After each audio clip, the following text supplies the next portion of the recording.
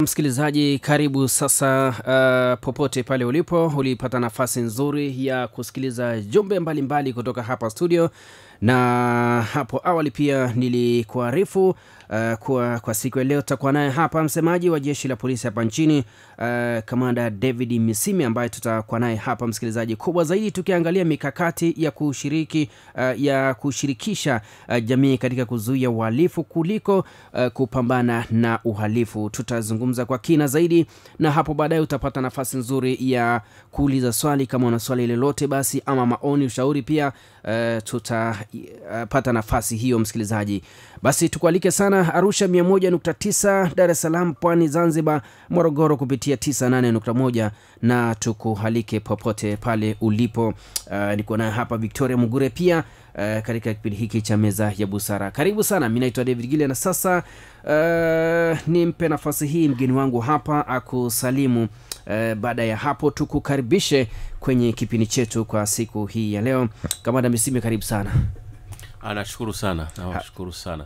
Amina, karibu sana. Habari za majukumu? Habari za majukumu, namshukuru Mwenyezi Mungu. Tunaendelea vyema, na tuwezesha kutekeleza majukumu yetu kama waajiriwa wa jeshi la polisi katika kuhudumia wananchi, katika kuwalinda maisha yao na mali zao, lakini pia katika kubaini na kuzuia uhalifu, ambalo ndio jambo kubwa tunalolipigania sasa hivi, la kuzuia zaidi kuliko kupambana. Sawa. Haya, si mara yako ya kwanza, wewe ni kama mtoto nyumbani sasa hapa. Karibu sana. Nashukuru kwa sababu nafahamu mtoka mkiwa Kurasini. Toka Kurasini bwana. Kwa pamoja muda mrefu kuelimisha jamii, na ilimesaidia sana. WAPO imesaidia sana katika kuhakikisha kwamba maeneo mbalimbali ya Tanzania wanapata elimu, lakini wanashirikiana na jeshi la polisi katika kuzuia uhalifu. Sawa. Na sasa kwa kwanza, Kamanda, mikakati hii ya kushirikisha jamii katika kuzuia uhalifu kuliko kupambana na uhalifu wenyewe ikoje, na yapi ambayo bila shaka kuna maeneo wakati mwingine mnalenga nyie kama jeshi la polisi katika kupambana haya? Utaratibu upi ambao mnatumia kuhakikisha kwamba hii mikakati inafanikiwa? Labda neno kupambana, wananchi wanabidi wajue ni kwa nini tunasema tunataka tuondokane na dunia sasa hivi. Ukiangalia imeondokana na kupambana na uhalifu.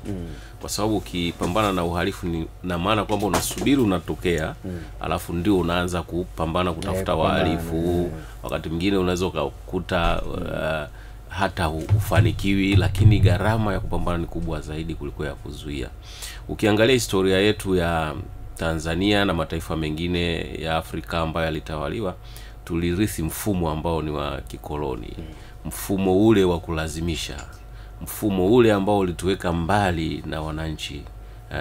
Yaani mwananchi anaonekana yuko mbali, polisi anafanya kazi peke yake. Na hiyo tumeendelea nayo, lakini serikali zetu za awamu zote zikawa zinajitahidi kutuondoa katika hali hiyo, ili kufikia mahali ambapo tunaweza tukashirikiana na jamii. Kwa sababu wataalamu wa falsafa ya polisi jamii wanasema polisi ni watu na watu ni polisi. Kwa hiyo na wahalifu wanatoka ndani ya jamii. Sasa usipowashirikisha ambao ndio wanaishi nao, wanaamka nao, wanafanya nao kazi, ni familia ile, uwezi ukafanikiwa katika kuzuia. Sasa sisi tumeona kwamba uzuiaji ni jambo ambalo ni muhimu sana, na tulivyoanzisha maboresho yetu ya ndani ya jeshi la polisi, tuliona kwamba tuanzane na falsafa ya polisi jamii. Na falsafa ya polisi jamii ambayo tumeanza kuitekeleza toka 2006, tumeona mafanikio yake, lakini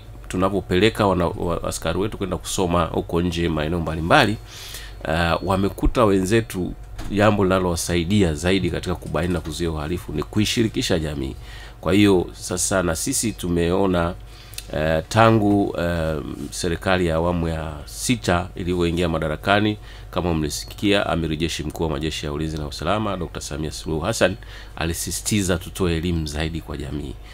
jamii ikielewa zaidi inakuwa ni silaha kubwa ya kuzuia uhalifu kuliko kusubiri atokee afu tuweze kupambana. Kwa mfano wananchi hapa Dar es Salaam wana uzoefu mzuri. Wakati ilivyotokea hapa Nyarodi tulipata shida sana, watu waliishi kwa hofu, watu waliumia na kadhalika. Sasa hatutaki turudi huko, na ndio maana ukaona kamanda wa polisi kanda maalum ya Dar es Salaam alijikita sana katika kwenda kwa jamii kule kuwaambia lazima tujadili kwa pamoja ili swala. Tuende hadi ngazi ya familia. Tuwaambie kwamba lazima wawe na malezi bora kwa jamii. Lakini kwa wale ambao tayari wameshakengeuka, wameshapita ule umri wa kujengewa malezi bora, na nafikiri na watu wa dini wanafahamu vizuri sana na wataalamu wa saikolojia kwamba umri mzuri wa kumjenga mtoto awe na maadili bora ni kuanzia 0, kuanzia anapotungwa mimba mpaka miaka 8. Hapo ndipo unaweza kumweka kijana mtoto akawa na maadili mazuri, akawa na malezi bora, na akawa ni mtu mwema, akatambua kutenda mema ni kuzuri zaidi kuliko kutenda mabaya. Kwa hiyo sasa sisi tukaona kwamba hii polisi jamii itaendelea kutusaidia, na hii polisi jamii tuna miradi mbalimbali, ukiwepo mradi huu wa ushirikishwaji wa jamii ambao ndo sasa tumejikita, na kama unavyoona sasa hivi kuanzia mkuu wetu wa jeshi la polisi Kamuli Swambura alivyoingia madarakani, aliendeleza ule mkakati wetu wa kupeleka polisi kata kwenye kata zote ambazo ziko ndani ya Tanzania na kule Zanzibar. Kwa mfano tunazo kata takriban 3956 na hadi sasa tumeshaweka askari au wakaguzi wa kata 2372. Kwa hiyo zikawa kuna pungufu ya 1584 ambao tumeweka askari wengine kuhakikisha kwamba kata zote zina polisi kata, ili waweze sasa kwenda kutoa hiyo elimu ya kushirikisha jamii, waone umuhimu wa kushirikiana na jeshi la polisi katika kubaini na kuzuia uhalifu. Lakini kule Zanzibar kuna shehia, huku tunaita polisi kata, tunaita kata, kule wanaita shehia. Kule kuna shehia 388 na kati ya hizo shehia 288 wamekuwa wakaguzi wakata, wakaguzi wasaidizi wakata ambao ni kuanzia nyota 1 hadi nyota 2, lakini shehia 100 zikakosa, lakini tukaweka wengine. Lakini sasa hivi wako askari wako vioni sasa hivi wanasomea cheo cha mkaguzi msaidizi, ambao tunaamini kwamba baada ya wao kumaliza sasa tutajaza hizi kata na shehia ambazo zimebaki. Na hawa wana majukumu yao makubwa, kwenda kukaa na kamati zile za usalama za kata, kushirikiana na wataalamu wengine, kwa sababu ukiangalia kule kwenye kata sasa hivi kuna wasomi, wana degree, wana masters wako kule, ndio wamepelekwa kule ili waweze kuhudumia jamii kwa ukaribu zaidi. Na ndio lengo la serikali ya awamu ya 6 kwamba wananchi wasikilizwe, waelimishwe, washirikishwe, waweze kushirikiana katika kuondoa changamoto za kiusalama. Kwa hiyo majukumu yao ni kwenda kuelimisha jamii, lakini pia kuwahimiza kuanzisha vikundi vya ulinzi shirikishi. Kama unavyojua, jeshi la polisi hatuna askari wa kutosha wa kukaa kila mtaa. Kwa hiyo na mhalifu akiona kuna fursa ya kufanya uhalifu, kama hamna mtu yote anayefanya doria, anayefanya patrol, basi anafanya. Kwa hiyo na tunashukuru, tunaona maeneo mengi wamekuwa na mwitikio mkubwa, na wameanzisha vikundi vya ulinzi shirikishi na tunaona matokeo chanya. Na hata sasa hivi tuna program maalum ya kutoa mafunzo kwa hawa ambao tumewapanga sasa kwenye kata. Lakini juu ya hapo tumeweka pia maafisa polisi jamii mikoa na wilaya, ambao wao sasa ndio watakao kuwa wanasimamia hii elimu ambayo inaenda kwa jamii. Na nichukue fursa hii kuwaomba wananchi, pale tunapoitisha mikutano hii ya kutoa elimu, tafadhali wahudhurie, tusidharau, kwa sababu ni kwa ajili ya usalama wetu, kwa ajili ya kuendeleza, kuhakikisha kwamba amani, utulivu na usalama wa nchi yetu unaendelea. Kwa hiyo hii program niliyoitaja imeshatoa mafunzo kwa polisi, maafisa polisi jamii wa mikoa na wilaya, na polisi kata kwa mikoa ya Arusha, Kilimanjaro, Rufiji, Tanga, Mbeya na Kagera. Hivi majuzi tu kamishna wa polisi jamii afande Faustin Shilogile alikuwa kule Kagera. Kama unavyojua, Kagera ni miongoni mwa mikoa ambayo inaonekana ina matukio mengi ya mauaji, na mauaji haya kwa kiwango kikubwa hawezi kuzuiliwa na doria za polisi. Kikubwa ni kutoa elimu kwa jamii. Kwa mfano kwenye polisi jamii tuna mradi tunaita familia yangu haina mhalifu, kukumbusha jamii kwamba mnatakiwa mtoe malezi bora ili kusije ukawa na watu ambao baadaye wakioana wanauana. Kwa hiyo ndio lengo lake, na ndio mpaka sasa hivi tunaingia mpaka kwenye nyumba za ibada kutoa elimu. Viongozi, tunashukuru viongozi wa dini wanatusaidia. Nafikiri na mkurugenzi askofu wa WAPO media nafikiri anatusaidia sana katika hili. Hakika. Na wengineo kwa kweli wanatusaidia sana kuhakikisha kwamba wanapata elimu, lakini wanaipeleka kwa jamii, kwa waumini, ili watusaidie kutoa elimu. Kwa sababu kama nilivyosema, kama ukikosea kutoa malezi bora kuanzia umri wa 0 kwanza anapotungwa mimba, mtu mwingine anaweza akauliza mtoto ukiwa tumboni anawezaje kulelewa? Analelewa, kwa sababu kama wewe mke wako ni mjamzito na wewe unarudi kila siku umelewa, unatukana, na mtoto naye anahisi, anasikia kile. Kwa hiyo akitoka lazima atahisi yale matusi. Kama wewe ni mtu ambaye ni mwizi, vurugu kila wakati, ndani ya nyumba, mama hapati amani, anakuwa na hasira kila wakati, mtoto anatoka akiwa na hasira vile vile. Na ndio maana wakati mwingine unaona mtoto anamshikia mtoto panga, sio wote lakini lakini ni kwa sababu wewe baba au nyie familia mkoa mnaishi kwa amani, mtoto akawa anasikia yale ambayo kwa hiyo ndio maana tunaomba, tunahakikisha kwamba tunatoa elimu kwa hawa, kwa mfano tulivyotoa katika mikoa, ili kuhakikisha kwamba wanaenda sasa kule chini kwenye mitaa, kwenye vitongoji, kutoa elimu kwa wananchi, na watoe kwa makundi yote. Na ukiangalia hivi sasa tunaenda hadi mashuleni, shule za msingi, tunawapa watoto elimu wa shule za msingi, kuhakikisha kwamba wanapata elimu, wajue wakifanyia vitendo fulani vya unyanyasaji, wajue waripoti wapi. Mzazi, mwalimu, au akimwona polisi yoyote atoe hiyo taarifa.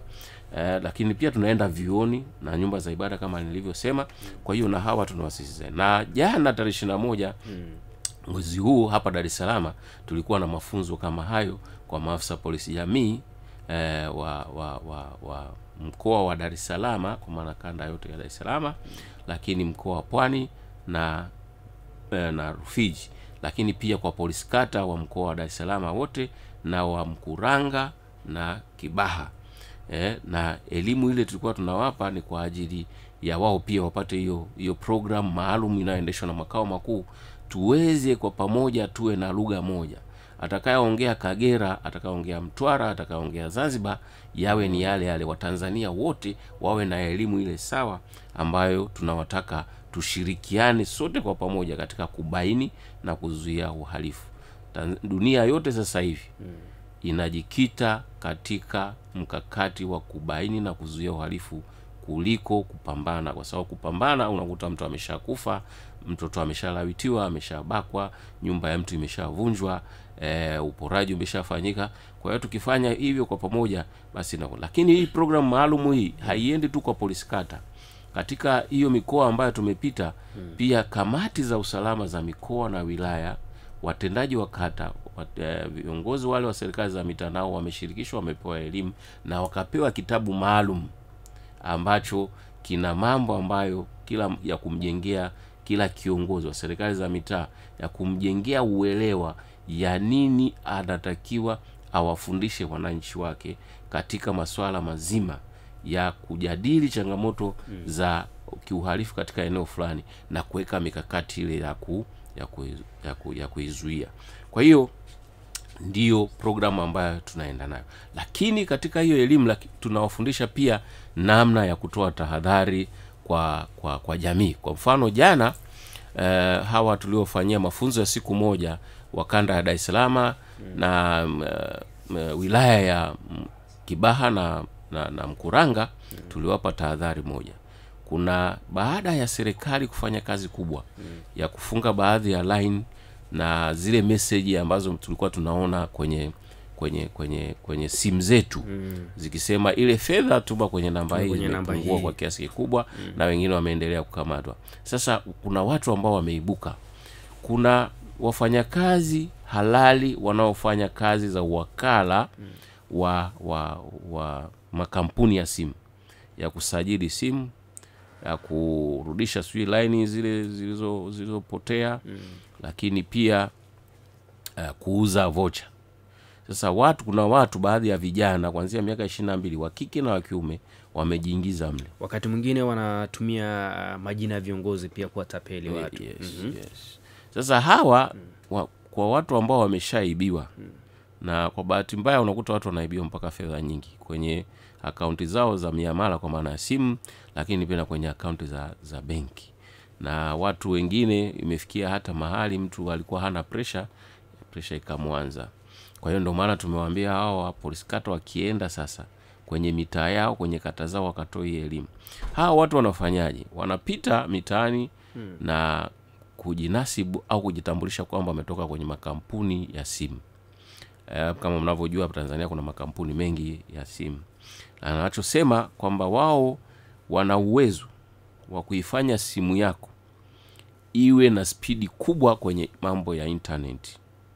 Kwa hiyo anachokuambia mimi nitatoa speed ya simu kutoka 3G kwenda 4G au 4G kwenda 5G. Hiyo ni jambo moja ambalo wanaeleza. Na wana maneno mazuri sana. Na wanaonekana wameenda shule, wanajua kulagai. Unajua tapeli lazima anakuwa na maneno ya kulagai. Na ndio maana wakati mwingine mtu anaelezwa bila kujiuliza anasema inawezekana aliniwekea dawa au sijui amelogwa. Hapana. Ni wewe tu mwenyewe ukujiweka vizuri kwamba huyu mtu sio mwema the way anavyozungumza. Kwa sababu wanasemaga chui akivaa ngozi ya kondoo ni hatari sana. Kwa hiyo usimuone kondoo ukafikiri ni kondoo kweli. Lazima udhibitishe kwa kibiolojia kama ni kondoo kweli.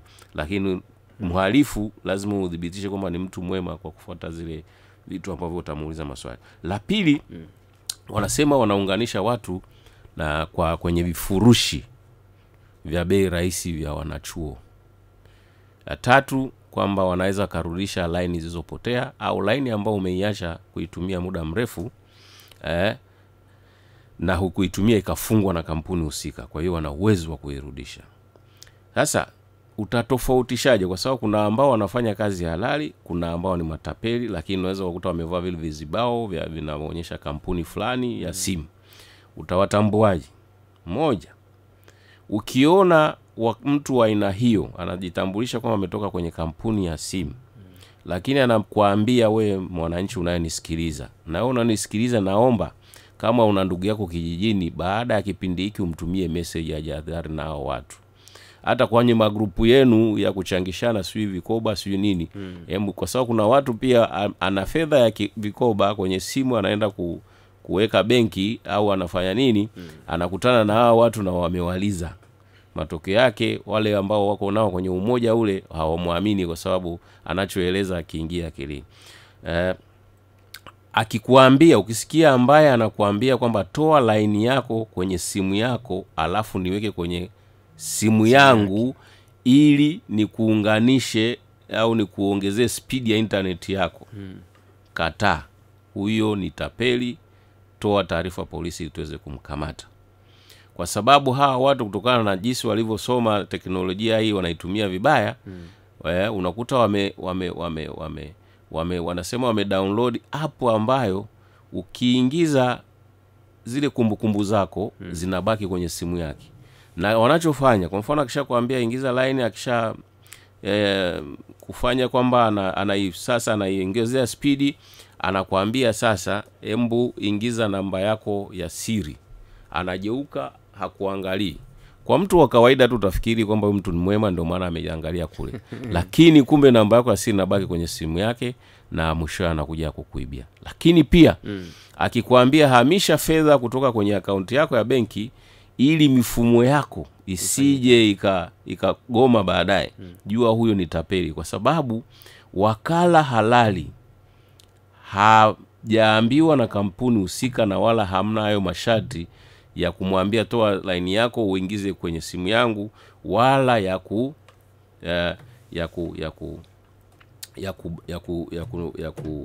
kuhamisha fedha kutoka kwenye akaunti yako ya benki kuingiza kwenye simu. Unapofanya hivyo, unapohamisha hela kutoka kwenye akaunti yako ya benki na kuingiza kwenye simu yako, ina maana unaingiza neno lako la siri au namba ya siri. Kwa hiyo ile simu yake ina capture, inachukua zile kumbukumbu. Na wanachofanya kingine, anakuambia baada ya kufanya hivyo, anakuambia sasa simu yako iko tayari, anakurudishia line. Na wakati mwingine hakurudishi ile line yako, anakubadilishia pale pale kiini macho pale, anakupa line nyingine, anakuambia usiwashe hii simu yako mpaka baada ya masaa 6 au masaa 12 au masaa 48. Na ambao wametusimulia baada ya kuripoti kituoni, wanasema walivyofanya hivyo, walipokuja kuwasha simu, akajikuta fedha zote alizokuwa nazo kwenye akaunti yake ya miamala ya fedha au benki zote zimehamishwa, zimeondoka. Sasa nimesema sisi hatutaki kupambana. Sasa ujue mtu wa aina hii amefanya hivyo, ili uje umpate ni kazi kubwa sana, na inawezekana hata utosimpate, kwa sababu hata wewe uliofanya hivyo ukiulizwa anafananaje, utasema tu ni kijana msichana alikuwa na umri wa miaka kama 22, 21 mpaka 30, amesuka nywele rasta sio na nini. Sasa wakati mwingine ataenda kunyoa au akavaa kilemba, tayari ameshajibadilisha. Kwa hiyo ukiona mtu wa aina hiyo, ujue sio wakala halali wa kampuni za simu tunazozijua huko Tanzania, bali ni tapeli, kwa sababu mawakala halali hawana masharti hayo. Masharti yapo yanajulikana. Utatoa sijui kitambulisho chako cha NIDA, utaweka dole gumba pale, atasajili line yako kwa kutumia mifumo ya mikampuni kule, anakuambia line yako iko tayari, uendelea na taratibu nyingine. Kama ni namna ya kujiunga na mambo sui ya M-Pesa, Tigo Pesa, sui Alo Pesa, sui Ze Pesa, sui nini, inajulikana namna wewe utakavyojiunga. Na kama unataka kujiunga na mifumo ya kibenki, inajulikana, utaenda labda benki kwenda kufanya. Lakini tahadhari nyingine ni kwenye account, kwenye ATM. Kuna watu ambao wanazunguka kwenye ATM, na wakiona wazee hasa wale walio staff, na kwa bahati mbaya wastaafu ndio wamekuwa victim na hili tatizo, lakini pia na watu wengine hata walioenda shule wanaojiamini nao wameingia kwenye hili tatizo. Unakuta mtu ameenda kukopa mkopo, unakombwa wote na hao vijana ambao unaona, ambao nimekueleza tahadhari hizo. Na naomba tafadhali mnaotusikiliza, kama una mama yako kijijini, ndugu yako kijijini, unaye rafiki yako, na wewe unapenda taifa lako, ni mtu mzalendo, toa tahadhari kwa watu wako. Kwa hiyo ni tahadhari ambayo tumewaambia hawa vijana wetu, kwa sababu huu uhalifu umeanza kuibuka, basi watusaidie wafanye hiyo kazi ya kutoa tahadhari. Na utapeli mwingine na kadhalika, kama mnavyojua kuna utapeli mwingine, watu anakuja na vichupa test tube vile, anakuambia kuna mzungu amepata ajali, amedondosha hiki, inaonekana na kimeandikwa dhahabu ya grade namba 1, sui thamani shilingi milioni 100. Sasa anakuuliza, anajifanya hajui Kiswahili, amevaa ovyo ovyo, anakuambia hivi kitu gani hiki? Sasa kwa sababu ya tamaa ya watu, anajua huyu jamaa mshamba huyu, kumbe sio mshamba, ndiye anataka kukupiga. Kwa hiyo watu wawe na tahadhari na vitu kama hivyo. Vitakuepo duniani, vipo, sio Tanzania pekee, tena nchi nyingine unaweza kukuta ni hatari kuliko hata sasa hivi. Kwa hiyo ndicho ambacho tunataka sisi kutoa elimu kwa jamii. Tunataka jeshi la polisi ambalo ni rafiki kwa wananchi, ni jeshi ambalo linafanya kazi na wananchi, lakini bila kuacha kusimamia sheria. Mtu akikosea lazima tusimamie sheria, tuchukue hatua, kwa sababu ndivyo sheria zinavyoelekeza. Kwa hiyo ndio hayo ambayo sisi tunayasema kwamba mikakati, jeshi la polisi limeingia kwenye mikakati ya kuishirikisha jamii katika kubaini na kuzuia uhalifu kuliko kupambana na uhalifu. Sawa, Kamanda Misime, tuangalie sasa, kuna baadhi ya mikoa pengine ambayo mmeweka kwamba hii ndo case study, kwa maana kwamba kuhakikisha kwamba uhalifu huu ambao pengine mnaweza mkawa mnazungumzia. Kwa mfano mathalan, hivi karibuni mkoa wa Dar es Salaam pia umekuwa ukisharimu shamiri sana zile wale panya road. Sasa katika hii elimu ambayo mnaitoa, pengine kuna mikoa mahususi ambayo mmesema kwamba hii tuitangulize, kwa maana kwamba uhalifu wakati mwingine umeanzia sehemu hizi katika mikoa hii. Mathalan umetoa pia mkoa wa Kagera ambao unaongoza pia kwa uhalifu ukatili pia. Sasa kwenye kampeni hii kuna mikoa ambayo mmeiweka kipaumbele kwa maana kwamba kwa kuanzia? Kwanza ni kuhakikisha kwamba Tanzania nzima inakuwa salama. Na wahalifu wana desturi moja. Wakiangalia mahali ambapo watu hawajaelimishwa, hawana elimu, ndio mahali ambapo wanaweza kufanya uhalifu. Lakini kutokana na uhalifu ambao, kwa mfano, tumepunguza sana uhalifu wa kutumia silaha. Kinachosumbua sasa hivi ni mauaji yanayotokana na wivu wa mapenzi, visasi, imani za kishirikina, ugomvi wa kugombea mashamba, ardhi, ugomvi kwenye ulevi. Lakini matukio mengine, kubaka, kulawiti na vitendo hivi vyote vya ukatili wa kijinsia ndio yameonekana kushuti. Na kama mnavyokumbuka, hata Mheshimiwa Amiri Jeshi Mkuu wa Majeshi ya Ulinzi na Usalama, unaona analivalia njuga na viongozi wote wa kitaifa. Kila mara akiongea anasisitiza hilo, kwa sababu tunaamini kwa Watanzania kila mmoja akiwa na uelewa kwamba chanzo cha haya yote sio mtu mwingine, ni kuanzia ndani ya familia. Kama nilivyosema, familia ikiwa na malezi bora, utapunguza uhalifu mwingi sana mitaani, na utapunguza sana vitendo hivi vya mauaji, wivu wa mapenzi na kadhalika.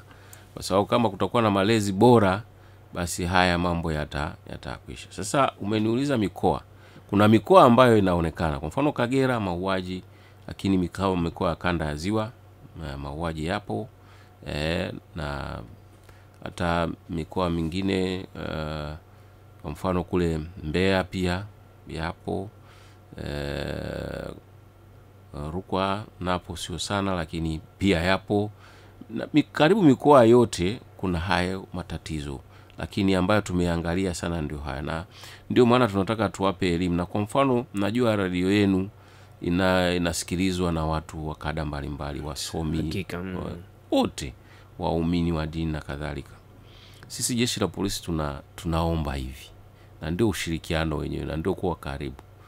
Wewe unajua wanaosikiliza wametoka mikoa mbalimbali, mna magrupu mbalimbali ambayo ni ya kutoka kwenye mikoa, sio mliosoma pamoja. Hebu siku moja mkiamka mtumiane message kwamba jamani, haya matukio ya udhalilishaji, ya ukatili wa kijinsia, kujichukulia sheria mikononi, mfano mauaji kutokana na wivu wa mapenzi, hebu tuelimishane kwamba hivi vitu ushirikina hivi. Kwa mfano sasa hivi dunia tulivyofika, mpaka hapo Muhimbili unasikia sio Mlonganzira, sio Benjamin Mkapa, vifaa yamenunuliwa ya hali ya juu, watu wanafanya operation bila kupasua mtu. Wewe bado una imani za kishirikina kwamba mtu mama yako mzazi anakuloga? Kweli inawezekana. Na ndio maana serikali inajenga zahanati kila kijiji, unaona kila mahali wanajenga. Lengo ni ili mtu akiugua, badala ya kusema amelogwa, aende pale wataalamu wampime, wajue ni ugonjwa gani. Ni kichocho, ni malaria, ni ugonjwa wa moyo, au ni kitu gani, ili atibiwe apone. Sasa na ndio maana hata shule za kata zimejengwa nyingi, ili watu wawe na elimu kwamba hakuna mtu anayeweza kazuia mvua isinyeshe. Ni mabadiliko ya tabia nchi. Mvua huwa inanyesha, nini kinachotokea alafu mvua inanyesha? Tuwaelimishe hivyo. Lakini bado tunaona kuna watu bado wamebakia na kitu hicho. Kwa hiyo ndio maana sisi jeshi la polisi tumesema tuende sasa. Serikali imesema twende kule ngazi ya kata, ndiko wamepeleka nguvu. Utakuta maafisa kama nilivyosema, wasomi wako kule, watendaji wa kata wasomi, maafisa ugani wasomi, na sisi polisi tumepeleka sasa wakaguzi hawa wakata nao ni wasomi, ili wakatumie elimu yao kuokoa maisha ya watu kwa kuwapa elimu, kusaidiana katika kubaini na kuzuia uhalifu. Na sisi tuna uhakika kama Watanzania sote tukiamua kwamba sasa basi haya matukio tuchukue hatua stahiki katika kulea. Na mara nyingi tukitoa elimu sisi pia na wagusa akina mama. Mwanamama ndio wa kwanza anazungumza na mtoto kuanzia mimba, anazungumza naye anaponyonyesha, Hata mtoto anaponyonya, kama mama yake amekasirika, anamwangalia usoni, anajua mama hapa akasirika. Kama mama amepata matatizo, amefokewa sijui na baba, au amekasirishwa, analia, na mtoto naye analia, kwa hiyo anazungumza naye. Akina mama tusaidiane. Kuna baadhi ya akina mama sasa hivi wameacha ile jukumu la kutoa malezi bora kuanzia mtoto unapopata ujauzito na kuendelea. Hebu endeleeni kuchukua nafasi zenu, bado dunia inawategemea na mnaweza mkafanya makubwa sana. Lakini pia akina baba, hebu sasa turudi nyuma tuone, kwa sababu tunapoacha kutoa malezi bora kama wa baba, basi yanaturudi sisi, lazima ataturudi. Tutakuwa watoto watakuwa wahalifu, na mtoto akishakuwa mhalifu, baba hata kukaa na watu unaona ni aibu, kwa sababu mtoto wako anakuaibisha kwa vitendo vya uhalifu. Na mara nyingine nilikuwa nawaambia kwamba mara nyingi ukisikia wazee wako kwenye kijiwe cha kahawa wanacheza drafti au wanafanya mazungumzo aina yote, utasikia anasifia, akipigiwa simu akiuliza naye amekupigia, anamwambia mwanangu doctor, engineer, sijui nani, sijui anayefanya mhasibu ndio kanipigia. Lakini huwezi kusikia hata siku moja anasema ule mtoto wangu jambazi ndio kanipigia, hata siku moja, kwa sababu ni kitendo, ni jambo la aibu katika familia. Kwa hiyo ninaamini tukiacha maneno zaidi tukaenda kwenye vitendo vya malezi bora, lakini basi wale ambao bado labda tulikosea kwa namna moja au nyingine, tukawarudisha, tukawakalisha. Tatizo jingine ambalo tumeliona sisi ni baadhi ya sisi wazazi kuogopa kukemea watoto, kumpa hata masharti kwamba kama ni kurudi nyumbani saa 12 au saa 1. Siku hizi mtoto anaweza kukuaga saa 4, lakini udhubutu kusema neno lolote. Lakini pia tusiendeleze sana haya mambo tunasema ya utandawazi kwamba mtoto ana haki sijui anafanya nini, lakini tuangalie pia kizazi kitaharibika. Tanzania yetu inaweza kuharibika kwa kukosa kukemea na kulea na kuzungumza na watoto na kuwajali vijana hawa na kuwaambia haya hapana, haya ni sawa. Kwa hiyo tukifanya hivyo, Tanzania nzima tutaweza kuendelea na amani yetu na utulivu na kuondokana na hivi vitendo vya ukatili wa kijinsia na unyanyasaji dhidi ya watoto. Sawa kama na misimi. Baadhi ya tuchukulie kwa maana kwamba baadhi watuhumiwa wakati mwingine wanakamatwa na kufikishwa labda kwenye vituo vya labda vya polisi, na mwisho wa siku pengine inaweza kawa inatokea labda ni wamefanya matukio katika maeneo fulani, lakini wananchi wa hapo pengine wamechosha labda na tabia za mtu ama kikundi fulani cha watu ambao wanakuwa labda wanafanya uhalifu, lakini mwisho wa siku hao ambao wametuhumiwa na wananchi wanarudi uraiani. Moja kati ya vitu ambavyo vinalalamikiwa ni kwa maana kwamba jeshi pia wakati mwingine ama wale wanaozunguka katika maeneo hayo, utumishi wao hauendani na kile ambacho wanakifanya, kwa maana kwamba labda wanafanya maamuzi aidha kuna mazingira ya ufanya labda favor, kwa maana kwamba kumwachia huru mtuhumiwa. Hii likoje? Pengine mmeshawahi kukutana na kadhia kama hizi wakati mwingine, na namna gani ambavyo mnavishafanyia kazi? Kwa sababu polisi wanapoagizwa labda kufanya labda kwenda kumkamata sehemu mtu, mwisho wa siku naishia pale polisi inaona kama vile ni wananchi wanaweza katafsiri kwamba wanamsaidia ama wamepewa rushwa. Hili pia unaweza kusemaje kama Ndamisimi? Moja ya mambo ambayo pia tumewaambia polisi kata waende wakaelimishe jamii ni kuhusiana na uzito wa kosa mtu aliyotenda na sheria inasemaje. Mfano, kuna makosa ambayo hayana dhamana, mfano mauaji, uhaini, uhujumu uchumi na mengineyo. Lakini kuna makosa ambayo yanaweza mtu akapewa dhamana. Anaweza akapewa dhamana polisi, na kuna mengine ambayo polisi hawezi kutoa dhamana kama niliyowataja. Lakini kuna makosa mengine pia ukienda mahakamani, kuna ambayo anaweza akapewa dhamana na ambayo atapewa dhamana.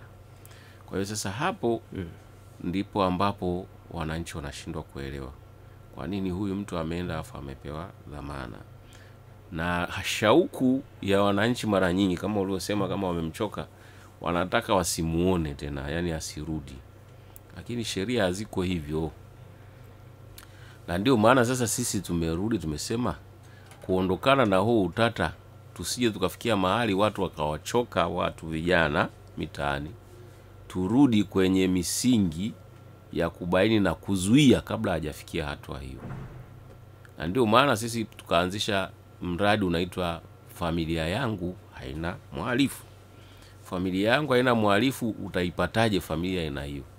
Kuwa na malezi bora, wazazi walezi kusimama katika majukumu yao ya kulea watoto. Ukiangalia sasa hivi ukipita katika mitaa, watoto wetu wengi sisi wazazi tunawalea kama kuku wa kienyeji. Unajua kuku wa kienyeji ukimfungua asubuhi kwenye banda, wewe unaweza ukaenda kwenye shughuli zako, ukarudi jioni, ukachungulia kama ameingia, unafunga banda, unaendelea. Uangalie kama alikula, alioga au sio alifanya nini. Ndivyo wazazi sasa hivi tumefanya, lakini na visingizio vingi sana. Lakini inachukua muda gani kuongea na mtoto? Muda mfupi tu. Unaweza kuongea naye na akakuelewa vizuri sana. Lakini pia kama mtoto ukimwacha bila kumjengea misingi hata ya dini, ya kumjua Mungu na kuwa na hofu ya Mungu, kumjua binadamu, kumthamini, kumheshimu utu wake, lakini pia kumfundisha mtoto kuchukua kitu cha mtu ni kibaya, kumfundisha yale ya kutenda mema na haya ni mabaya. Sasa bahati mbaya wazazi tumeacha hayo. Na linapotokea sasa ndio unasema asirudi tena, huyu aende akaishie huko. Lakini sheria ziko hivyo. Na kwa bahati mbaya sasa hivi tunaona duniani watu wanasema haki za binadamu zaidi kuliko hata kesi ya mauaji. Sasa hivi wanajadili kwamba iwe na dhamana, hata kama ni ujambazi iwe na dhamana na kadhalika. Lakini watu bado wanasema huyu mtu asirudi. Kwa hiyo Watanzania watuelewe hivyo. Lakini kama kuna mahali ambapo wanaona kwamba kuna kitu kama ulivyosema, labda kuna namna iliyofanyika, ukiona kwamba una mashaka, uliza. Viongozi wako kuanzia ngazi ya kituo.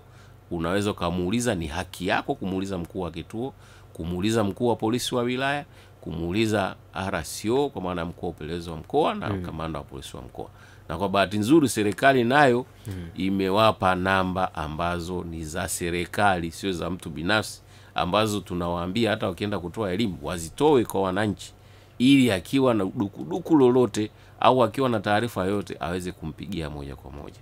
Lakini pia niwaambie wananchi kwamba hata kama unaona huna amani na kumweleza polisi, wako viongozi, wako watendaji wa kata, wako wakuu wa wilaya, wako pale kwa ajili hiyo, wako wakuu wa mikoa, wako maafisa tarafa, waeleze ili hilo jambo ambalo unaona kwamba halifanyiwi kazi basi liweze kufanya. Lakini kikubwa tunasema sisi jeshi la polisi ni sisi kujikita katika mikakati ya kuzuia zaidi kuliko kufikia mahali tuje tulaumiane. Tukifanya hivyo tutaweza kuondokana na hizi lawama, lakini pia tutapunguza uhalifu kwa kiasi kikubwa sana.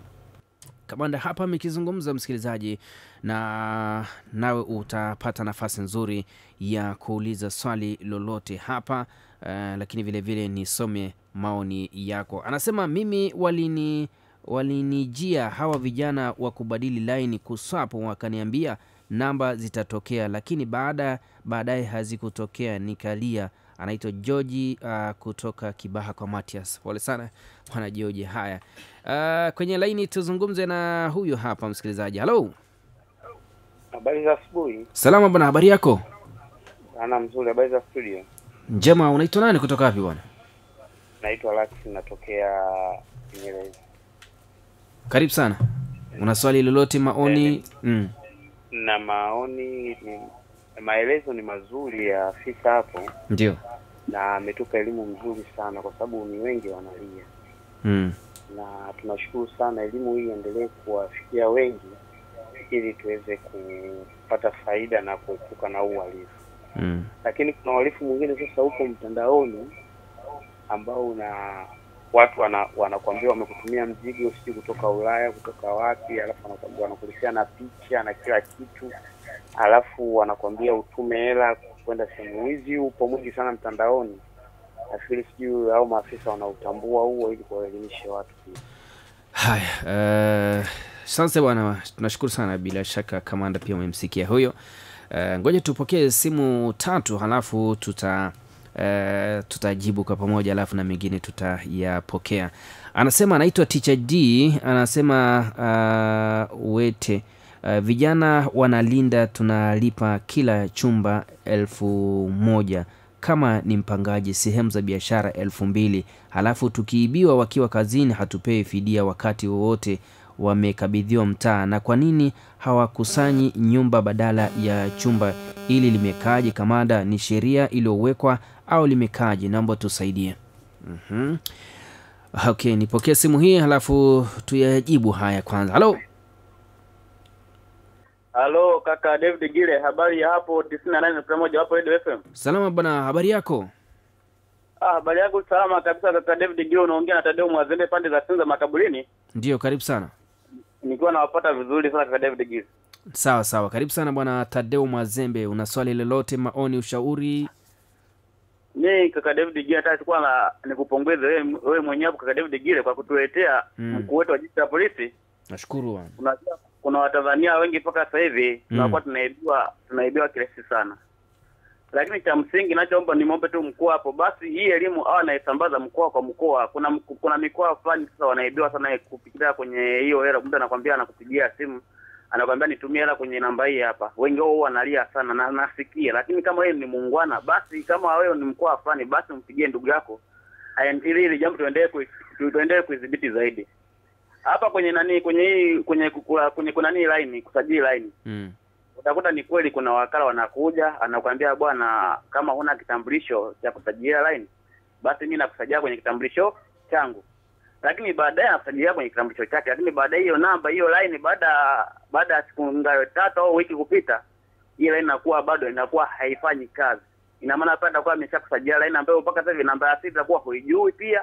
Asio namba ya siri anakuambia kabisa namba ya siri nitakuwa nakutajia mimi mwenyewe ukitaka kutoa hiyo hela kama mtu atakuwa anakutumia atakuwa nakutajia mimi mwenyewe namba ya siri. Kwa hiyo inakuwa kama ni ujanja fulani hivi. Nadhani Watanzania kama wanalisikia hilo tuwe na elimu, tuelimishe kwa kweli. Haya, sana bwana Tadeo. Naam. Shukrani sana bwana. Tadeo Digile. Ndio. Zato ni huyo mkuu wa jeshi la polisi basi hiyo elimu isambaze mkoa kwa mkoa. Kuna ambao mpaka sasa bado hiyo elimu wanakuwa hawana, ndio tunaibiwa kesi sana kwa David Gile. Haya, asante sana bwana, amesikia. Bila shaka atalifanyia kazi hilo. Kwa kuongezea hapo, Kamanda Misime, moja kati ya maelezo yako hapo awali pia umesema kuna hawa ambao mmewasambaza katika sehemu mbalimbali katika kuwasaidia. Endapo sasa hawajafanya yale ambayo pengine nyie mnakusudia, mwananchi achukue jukumu lipi? Kama kuna sheria ambazo pia zinamsaidia mwananchi wa kawaida, achukue hatua zipi? Karibu. Umeuliza swali zuri kwamba mfano wa polisi kata wamepangwa kwenye kata alafu hawaonekani kwenye kata zao, wala hawaonekani kutoa elimu, hawaonekani kuwashirikisha wananchi. Tunaomba tafadhali, kama kwenye kata yako tumempanga mtu hafiki, hatoi elimu, humuoni akienda mashuleni kuwapa elimu watoto wetu. Kwanza kuna mradi unaitwa usalama wetu kwanza. Huu mradi tumeuanzisha mahususi kwa shule za msingi, kuwapa ABCs za kiusalama watoto. Anapoenda shule anatakiwa awe namna gani, akwepe vitu gani, anaporudi anatakiwa afanyeje na kadhalika. Anapofanywa tendo chochote anatakiwa atoe taarifa wapi. Lakini huu mradi pia umesaidia sana sehemu nyingi kuwarudisha watoto watoro shuleni.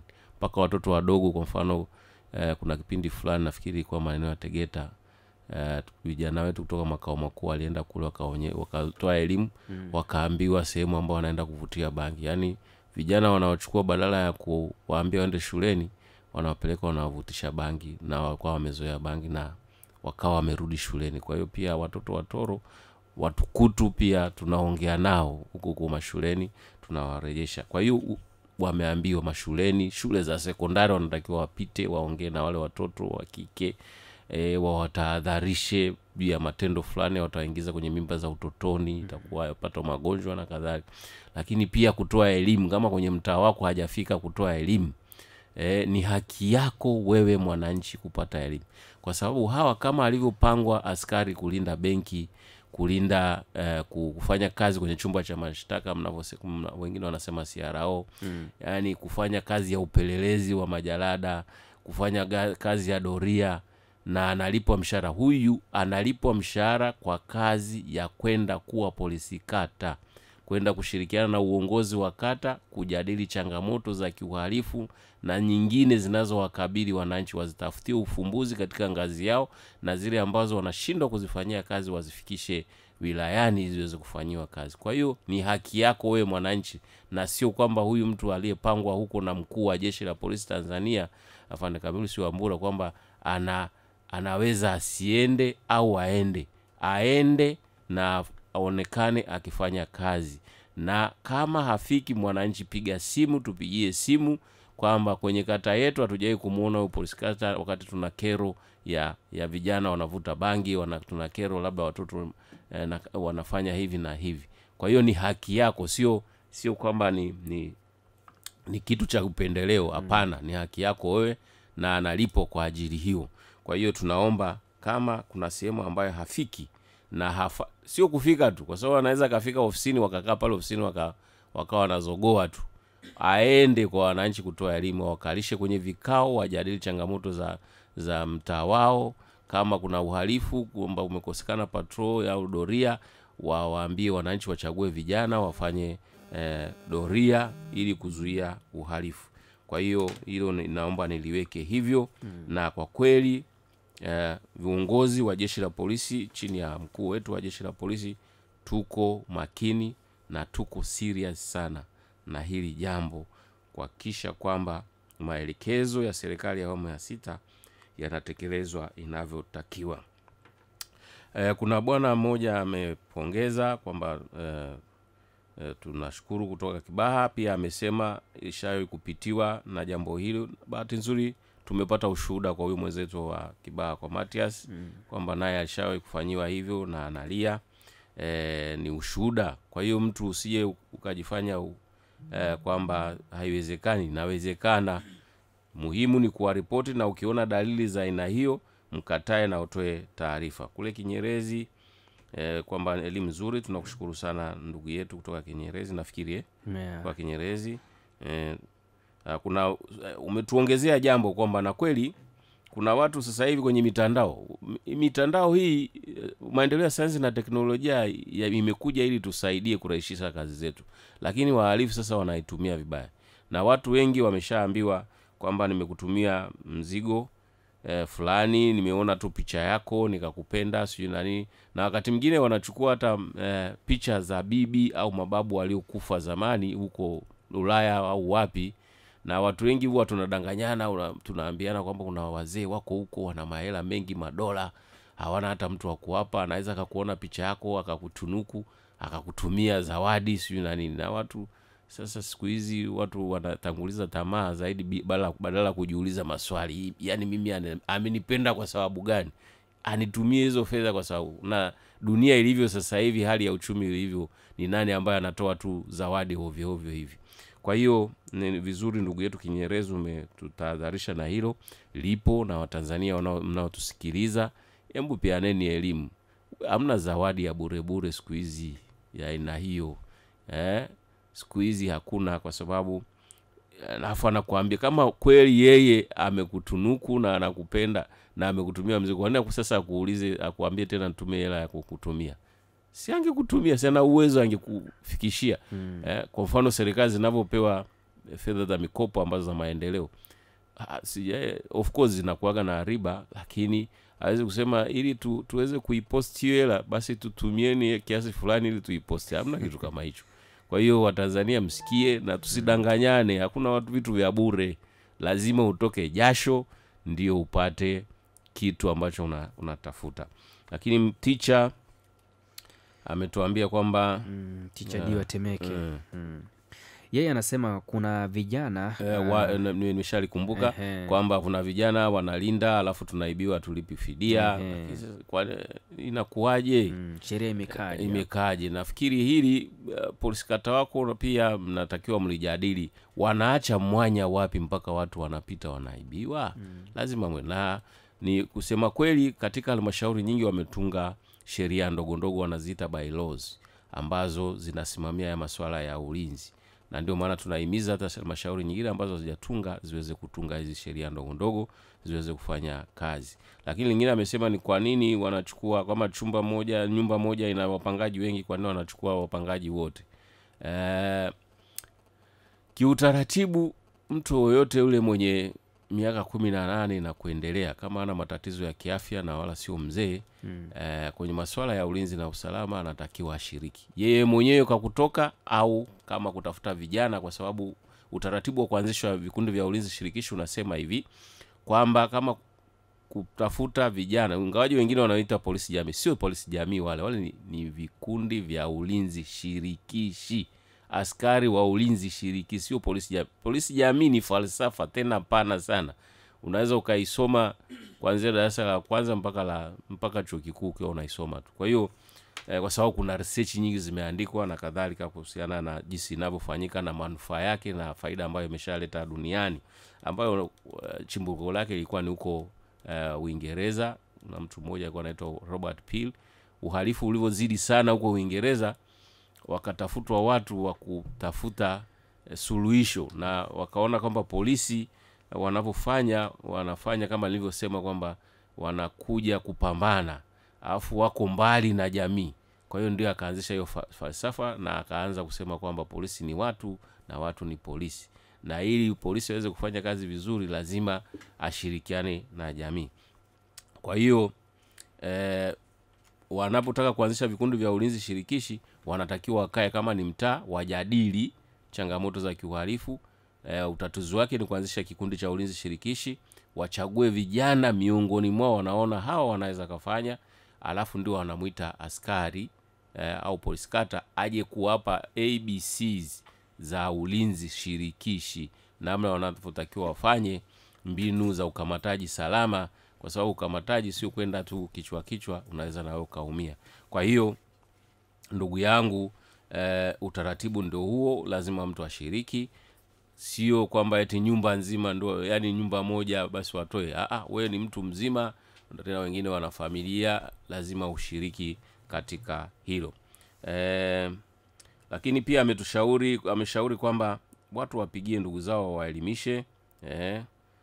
Lakini pia amesema hii elimu ni sambaze nchi zima, na kushukuru sana kwa ushauri mzuri, na kama nilivyosema awali ndio maana tuna program maalum ya makao makuu ya polisi ambayo inasimamiwa na Commissioner wa Polisi Jamii Fande Faustin Shiyogire, ambaye ameshazunguka mikoa ambayo nimeitaja: Arusha, Kilimanjaro, Rufiji, Tanga, Mbeya na kule Kagera, na inaendelea. Na jana tulikuwa hapa Dar es Salaam tukiendelea na hiyo programu ya kuwajengea watu elimu ili waweze kwenda kutoa elimu kama ulivyosema, kusambaza hii mambo ya utapeli, waelimishe jamii ili tuweze kuzuia, kwa sababu kuna mtu mwingine anaweza katokea vijijini huko akafika hapa Dar es Salaam naye akadanganywa kwamba simu yako utaiongezea speed kutoka 3G kwenda 4G, hajui ni nini. Yeye anajua labda simu yake itakuwa na internet, labda atakuwa haweki hata fedha, akaingia mkenge na ila zake zikaibiwa.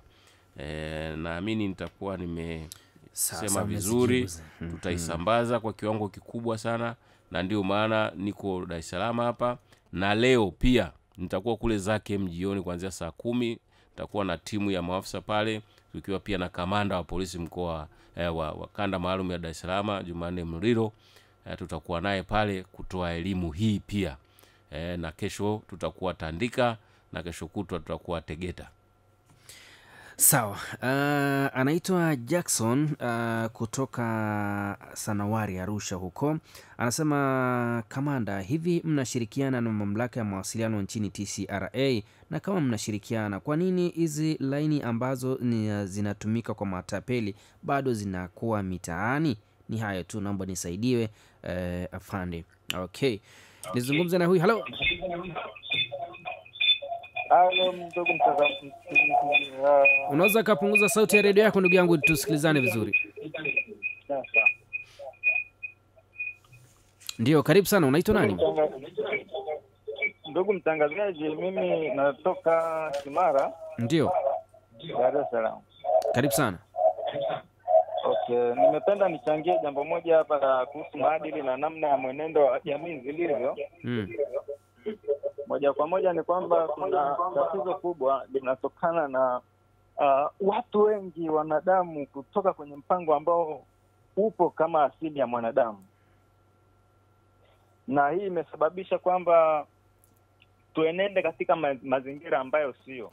Na jambo la pili ni hili la kama huyo aliyechangia mwenzetu akasema kwamba wale wanaotoka kwenye wale shirikishi wanaolinda alafu bado wizi unaendelea, ni kwamba jamii unakuta zinakaa au ni kata inakaa, lakini wanaochaguliwa ni wale vibaka wanaokuja kuchaguliwa. Ukisema watafute wengine ambao labda wanafaa zaidi kwa hiyo kazi ya ulinzi ya kulinda jamii, unakuta wale wengine ni watu wanaenda kwenye majukumu yao. Sasa wale wasiokuwa na majukumu ndio wale wanaokuwa ndio vibaka, inabidi wale ndio wachaguliwe. Sasa wale ndio wanakuja kuhusika tena kuanza kuwaibia wale wanajamii ambao wanawalinda.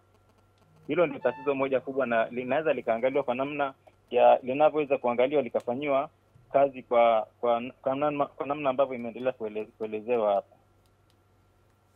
Haya bwana, asante sana kwa maoni yako hayo. Shukran. Victoria Mguno na swali hapo kwa kamanda. Labda pengine sasa hivi kuna wimbi limeibuka pia, hawa watu wa mitandao ya simu kutembea katika nyumbani hawa. Wengine hawavai hata vile vitu vinavyofahamisha kuwa labda ametokea kampuni ya Voda. Na wakati mwingine ukimuuliza kitambulisho anakuambia hatujapewa, sisi ni vijana tu tunapewa line tuende mtaani. Pia inao haya makampuni ya simu inabidi wapewe taarifa, waambiwe sasa watu watambulike vipi wale watu ambao wanapita barabarani na mitaani katika majumba, namna gani ya kusajili line ili watu waweze kuamini, kwa sababu na mmoja wapo imekuwa ni matapeli. Lakini pia kingine kuna wimbi pia la utapeli kwenye stendi ile ya Mbezi ya daladala pale David Gile pale. Kuna sasa hivi umekuwa abiria wanakimbilia daladala wanapokea, kuna wengine ni wageni, wengine hawajui stendi ya Magufuli pale, wanashuka pale, wengine hata hajamaliza kushuka ndani ya daladala tayari ameshakapuliwa begi lake kwenye dirishani, alafu unakudanganywa pia hadi kupelekwa kwenye mabasi ya mwendokasi wakijua ndo mabasi ya kwenda mkoani, na tayari utapeli pale anamwambia kata tiketi kwa njia ya simu, anajidai ni zile mashine za elektroniki. Kumbe sasa ule unakuta ni wengine ni kama hivyo walivyosema, kama ana umri umeenda haelewi, kwa hiyo na anajua ni sahihi labda ndo mashine ndo inafanywa kwenye simu. Kwa namna hiyo inakuwa tayari ni wimbi sana. Na kingine kuna hawa walinzi shirikishi, kweli wanateuliwa, wanachangiwa na jamii, wanapewa hela kwa ajili ya kulinda. Unakuta sasa wengine inabidi labda wawape elimu hawa wanaopewa majukumu ya kulinda na wale kusimamia katika kila mitaa, wawe makini, kwa sababu wamekuwa wao ndo tena chanzo la kufanya tena wimbi kubwa tena la wizi tena kutokea katika mitaa mbalimbali. Ni hayo. Sawa. Asante sana, na sawa nianze na ile la Victoria. Okay. Wale wanaotembea majumbani hao niliowaelezea, kwa sababu kama ni mtu unayetembea kwenye majumba ya watu, tumesema lazima kuwe na tahadhari. Kwamba lazima awe na utambulisho maalum, lakini pia ni vizuri kama nilivyosema msikilize mazungumzo yake. Makampuni ya simu yanayowatuma watu, nafikiri nao wakati mwingine mwatafute waje wazungumzie haya masharti ambayo yanatakiwa nawapa hawa vijana wao kuhusiana na kuhamisha sijui fedha kwenda kumwamala huu au kununua vocha au sijui kuchukua simu, line ya simu aingize kwenye chombo chake alichonacho au simu yake. Hilo hakuna maelekezo ya aina hiyo. Hata ukiangalia message ambazo makampuni yanatumia wanasema hapana. Kwa hiyo hilo ni lazima tuangalie. Lakini pia hizi kata, watendaji wa kata wa mitaa, wao ndio wenye jukumu la kwanza pia la kuangalia usalama wa wananchi wao. Ukisoma ile sheria ya serikali za mitaa, nafikiri namba 7 na namba 8, inazungumzia wazi kabisa kwamba ni jukumu la serikali za mitaa kuhakikishia wananchi wao usalama. Sasa tuwakumbushane hawa ndugu zetu wa serikali za mitaa, wajue pia hao watu wanaopita wakati mwingine pia wawahoji vitambulisho na kadhalika, ili kuweza kujua kwamba hawa ni watu halali. Kwa hiyo hilo kama ulivyosema Victoria, ni nafikiri wanasema kwamba hawajapewa vitambulisho na makampuni yao, ni vizuri pia wakawa wanahojiwa na kuhakikisha kwamba basi ni watu ambao ni halali. Lakini kuhusiana na ile stendi ya Mbezi ya daladala, nashukuru umetupa hili, tutaongea na kamanda wa kanda maalum Dar es Salaam waweze kulifanyia kazi, kwa sababu ni tatizo ambalo kama ulivyosema lipo. Mtu ametoka hajui, ametoka kijijini, anaambiwa kwamba anaingizwa kwenye basi la mwendo kasi akidhani kwamba ndio la kwenda mkoani, kumbe sivyo.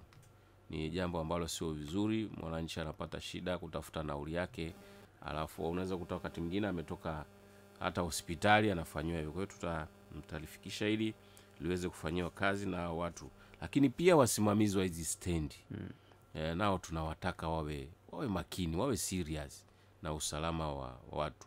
Hao watu wa aina hiyo wana mashine sijui kata tiketi, kumbe sio wala hawakati tiketi.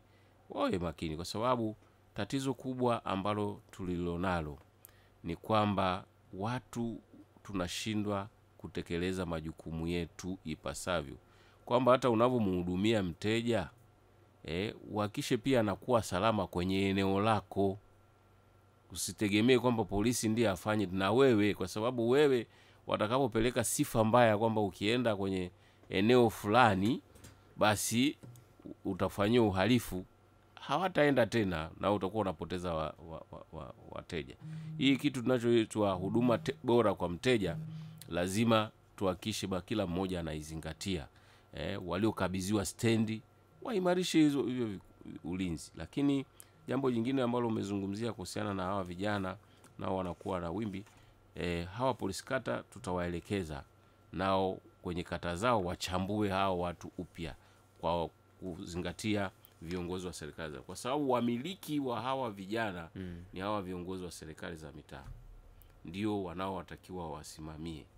Sasa kama wametumia kile kigezo cha mchawi mpe mwanao ili ale, lazima waliangalie mara mbili kama ndio hao kweli, au wao hawafanyi ile kazi jinsi inavyotakiwa, au hawana mbinu sahihi za kufanya hivyo. Kwa sababu wakati mwingine unaweza kukuta pia nao wamepangwa kufanya doria usiku, wanapeana tena nao zamu ya kwenda kulala, au wachache ndio wanakuwa mitaani.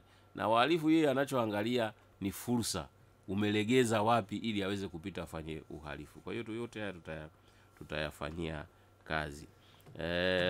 Bwana Jackson amesema hivi, tunawasiliana na TCRA. Tunafanya nao mawasiliano sana, na kulingana na kumbukumbu zetu Bwana Jackson, haya mambo yamepungua sana. Yale ya kutuma fedha kwenye yamepungua sana. Kazi kubwa imefanyika na inaendelea kufanyika na serikali inaendelea kuwekeza ili kuweza kuwa na vifaa ambavyo vitatusaidia kuendeleza kuwakamata hawa watu. Kwa hiyo ndugu Jackson, hata ukiangalia sasa hivi zile message sasa hivi zinaendelea kupungua kwa kiasi kikubwa sana, na baadhi wamekamatwa, wengi wamekamatwa na wafikishwa mahakamani. Lakini ndugu yetu kutoka Kimara amesemea kuhusiana na maadili, tumeacha ile mpango wa asili wa binadamu. Ni kweli kabisa, na ndicho kinachotuponza tukidhani kwamba tunaenda kwenye usasa zaidi. Wakati mwingine unaweza kukuta mimi mzazi nasema mtoto wewe muache tu, akikua ataacha. Hakuna, hata ataendelea na tabia hiyo. Nimesema kule mwanzoni kwamba mtoto anaanza kulelewa akiwa na umri 0 mpaka miaka 8, ndipo unamjengea misingi ya maadili mema, ya kujua mema na mabaya. Ukikosea hapo mzazi, ujue utakuja kujuta baadaye, ndio watakusababishia magonjwa ya moyo, ya kisukari, ndio watakao kutaka ufe mapema ili warithi, ndio watakuwa wanakulazimisha utoe hela ya kwenda disco usiku kwa sababu wewe hukumjengea. Kwa hiyo wazazi, ndugu yetu amezungumza vizuri sana, tunakosa ile misingi ya asili ya ubinadamu, tumeiacha. Nimesema tunawafanya watoto wetu, tunawalea. Tumefika mahali tunawalea kama kuku wa kienyeji. Tunamfungulia anaondoka, basi tunakutana naye kumfungia kwenye banda. Lakini pia amezungumzia kuhusiana na hili la ulinzi shirikishi, uhalifu unaendelea. Tutaendelea kulifuatilia kama wataalamu ili kuhakikisha kwamba basi hakutakuwa na malalamiko tena kama haya. Na sote tushirikiane. Tatizo letu lingine ambalo huwa tunaliona sisi, watu wanazungumzia pembeni badala ya kufanya kwa vitendo. Mimi nasema kwa mfano masuala ya ajali. Kwa mfano hebu tuulize siku moja, tukae tumuulize afisa mtendaji wa kata, kiongozi wa serikali za mitaa, ni mara ngapi amekaa na vijana wake wa bodaboda kwenye eneo lake, akawaelimisha juu ya mwendo kasi, akawaelimisha juu ya kufuata sheria za usalama barabarani. Sasa wewe kama wewe kiongozi unasubiri tu kuitwa, kiongozi wa serikali ya mtaa tunaomba toe neno kwenye mazishi. Wewe bwana, mimi na wewe lazima tujitafakari. Tufanye hivyo. Lakini pia nisisitize kwenye ile la ajali, nimelikumbuka. Sisi jeshi la polisi tunasema ndani ya Tanzania, tukiamua sisi wa Tanzania kwamba ajali sasa basi linawezekana. Kwa mfano sisi asubuhi, wewe na mimi mkiamka mnaambianaje?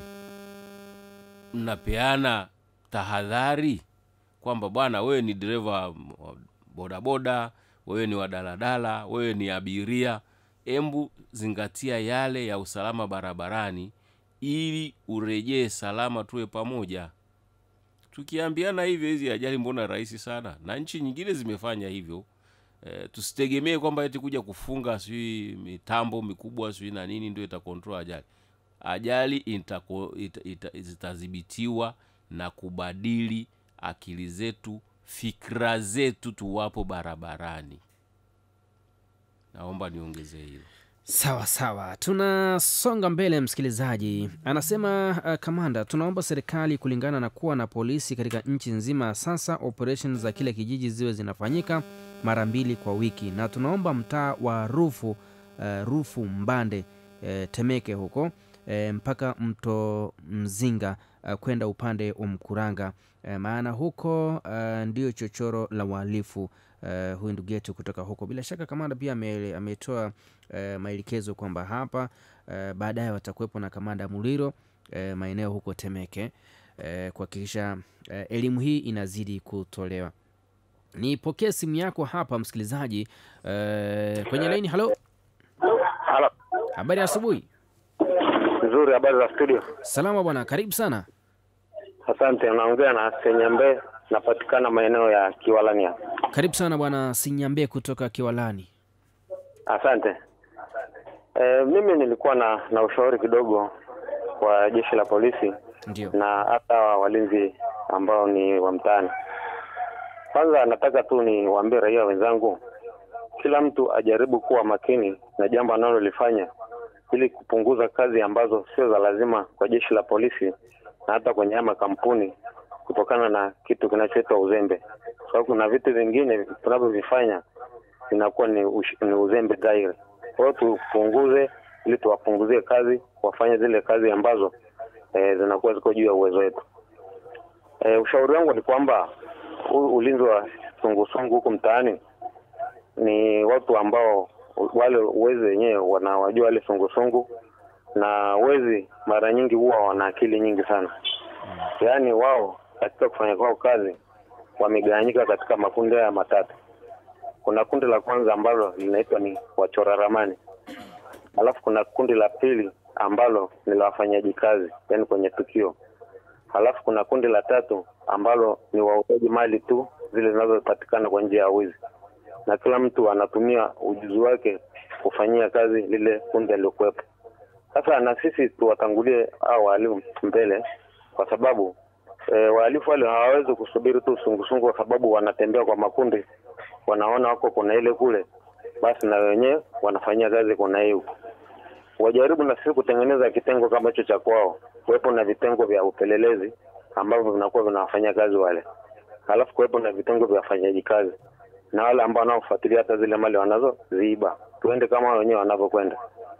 Lakini tukitumia tu nguvu nyingi kusimama kundi sehemu moja, basi kama alivyosema kamanda hapo studio, wanatumia udhaifu ule kwamba fulani na fulani ndo wanaolinda, saizi wameenda kulala, na wale wachora ramani kwa sababu ndo kazi yao, basi wanaelekeza tukio linafanyika sehemu fulani. Kwa hiyo tuwatangulie mbele kwa kuwa na mbinu sahihi ambazo zitatokomeza hili tatizo. Asante. Asante sana bwana Senyambe kutoka huko maeneo ya Kiwalani. Ngoja nipokee simu moja hapa alafu baadaye tupate kujibiwa haya ambayo tunayazungumza. Kwenye laini hapa nizungumze na msikilizaji. Halo. Ndio. Habari. Salama mzee wangu, habari ya asubuhi. Safi, unaongea na Rajabu hapa. Karibu sana mzee Rajabu. Laini ngumu sana. Nashukuru sana umepata ndugu yangu. Karibu sasa. Uwanja ni wako. Kwanza nimshukuru kamanda hapo. Ambaye ni muhimu katika taifa kumsikiliza na kutuelekeza namna ya kupambana na uhalifu mbalimbali katika nchi yetu. Ni vizuri.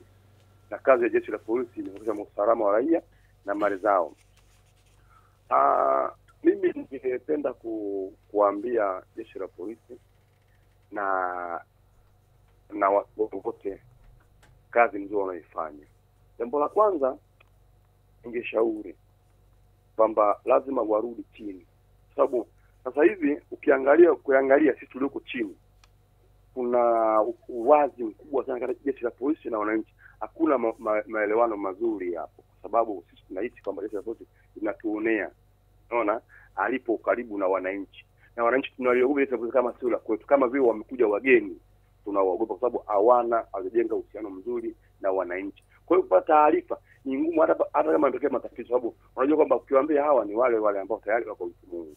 Kwanza jeshi la polisi muangalie vizuri katika watu ambao mna waajiri. Je, wanapenda jeshi la polisi au wanaona kwa sababu ya maslahi? Sasa akiingia mtu jeshi kwa sababu maslahi, huyo hatakuwa na upendo mzuri wa wananchi, au hatakuwa na dhana mzima ya usalama wa raia. Hata ichukua hii wala hata jali vazi la polisi ni heshima yake, atangalia maslahi yake. Hata kijali maslahi yake, maana wananchi wataanza kujenga wasiwasi na jeshi la polisi kutokana na hina mtu ambaye mnayemwajiri. Je, ana uhusiano mzuri na hiki ambacho jeshi la polisi linataka liwepo? Lakini hata ukiangalia kwa vizuri zaidi unakuta kwamba walioko ndani jeshi la polisi hawana upendo mzuri na ama jeshi la polisi, usalama wa raia na mali zao. Sababu tusigetokea na lawama wananchi kuona jinsi ambavyo jeshi la polisi linavyofanya. Kwa hiyo wako baadhi ya watu sio waaminifu na jeshi la polisi. Sasa kama watu hao ambao sio waaminifu, mnatusaliti wananchi kwamba watu hao mnawezaje kuwaondoa ili jeshi la polisi libaki salama, ili tushirikiane vizuri, kwa sababu lengo la nchi yetu tuishi kwa amani na utulivu. Hata kama kuna watu na jeshi la polisi hawako katika huu mfumo, mnafanyaje au mmefanya utaratibu gani ili sisi ambao tunalalamika kwamba ukipeleka pale malalamiko hili inatoka, ukipeleka pale unaona hivi na hivi unarushwa, mnatusaidia ili watu msafishe ili hiyo jeshi la polisi nzuri? Sababu sisi tunahitaji usalama ambao tunaamini kabisa ndani yake kuna amani, utulivu na bila wasiwasi. Sasa ikifikia wananchi tunaogopa, kuna watu tunaogopa, yani watu karibu unaogopa, hii kwa nini mnatujengea wasiwasi? Na kama kuna watu ambao wanatafuta mnafanyaje ili sisi tuende vizuri? Mimi ningependa, mimi tuko na kamanda wangu mkubwa, ninaamini kwamba jeshi la polisi kuna watu waaminifu, kuna watu wanaweka sio waaminifu, kuna watu wanachukua rushwa na jeshi la polisi na wanachafua jeshi la polisi. Sisi wananchi tukibaini, sisi tufanyeje? Hapo tukimwona mtu anaelekea kwenye mfumo huu, sisi tufanyeje wananchi? Tukamataje? Je, kama tunaruhusiwa kumkamata, na kama tunakamata kwa watu wangapi tusaidie kamilike? Hii sasa na sisi wenyewe tusaidie kuondoa wale watu sio waaminifu. Mimi nafikiri kwamba tusaidie sisi wananchi, tukibaini askari anachukua rushwa, tukamuona na fulani au anajenga mazingira rushwa, sisi wenyewe kabla kwenye tasia ya TAKUKURU, kwa maana huyu jamaa anataka rushwa na rushwa hii kesi anataka rushwa. Sasa huyu tutoe hii hali, tusaidie sisi wananchi. Sasa sisi tuwajibike ili tusaidie sisi polisi, tulinde naona kwa mifugo iliyo salama. Sisi mtusaidie namna ya kumkamata sisi ambaye anachukua rushwa. Sisi raia tukabaini kwamba huyu sasa hii anataka rushwa, hii rushwa kimbo sio kosa. Sasa tutege mtego ambao sisi mkamate. Tuanze wangapi ili usaidie kamilike? Asante sana mzee wangu Rajabu. Haya, kama na misime karibu sasa kuyajibu haya. Nashukuru sana, tumepata michango mizuri na maswali mazuri. Bwana Sembe ametuambia kwamba matukio mengine ni baadhi yetu tunakuwa wazembe, ni matukio ya kizembe. Kwa hiyo tuache uzembe, na kweli haya niongeze tu kwamba binadamu baadhi yetu wamegeuka wanachoangalia ni kupata fursa ya kukuibia wewe au kufanya tukio la aina yoyote ile. Kwa hiyo uzembe kidogo tu kimwachia mwanya, basi atafanya jambo lolote lile ambalo litaleta madhara. Lakini ametoa ushauri mzuri sana wa kitaalamu ambao pia tunaposoma kwenye mambo yetu ya ulinzi na usalama tunakutana nayo, kwamba hawa wahalifu unawachora ramani, kuna wafanya kazi, kuna wanaonunua mali za wizi. Ni sahihi kabisa, na tunashukuru kwa ushauri wao, na ametuambia kwamba tuwe mbele yao. Na ndio maana sasa tumesema sisi jeshi la polisi, ndugu yangu, na tunaomba basi hata polisi kata atakayopangwa kwenye eneo lako umpe ushauri, uingie kwenye mjadala, wajengee wananchi wenzako ushauri, ili basi eneo lako lizidi kuwa shwari zaidi. Na sisi ndio maana tumesema tunataka tuachane na kupambana, tuwe na kubaini na kuzuia. Na ili ubaini lazima uende katika haya mambo matatu ambayo ametushauri bwana. Lazima uwe nayo, kuwe na watu wa aina hiyo ya kuwatafuta hawa, tafuta taarifa za wachoraji ni akina nani, wafanyakazi ni akina nani, na wapokea mali za wizi akina nani. Na kusema kweli, wapokea mali za wizi kwa kiasi kikubwa wanachangia hawa vijana ambao wanakuwa wezi. Kwa sababu kama kungekuwa na mtu ambaye anapokea mali za wizi, ina maana hawa wangekosa soko. Na wakikosa soko, ina maana TV inayoibiwa, simu inayoibiwa itakosa watu.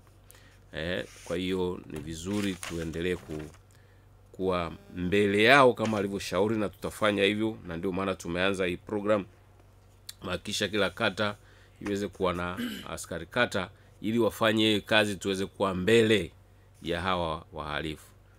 Mzee Rajabu amezungumza vizuri, tunakushukuru sana.